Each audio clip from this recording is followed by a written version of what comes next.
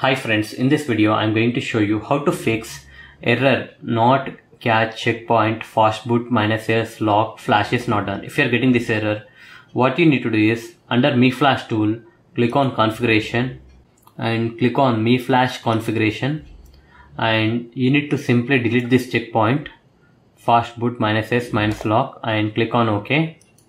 Now what you need to do is, now you need to connect to your phone again and go to the path where you have downloaded the fastboot ROM. Click on select and go to the location.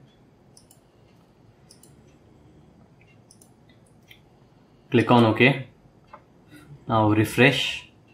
Here is the phone.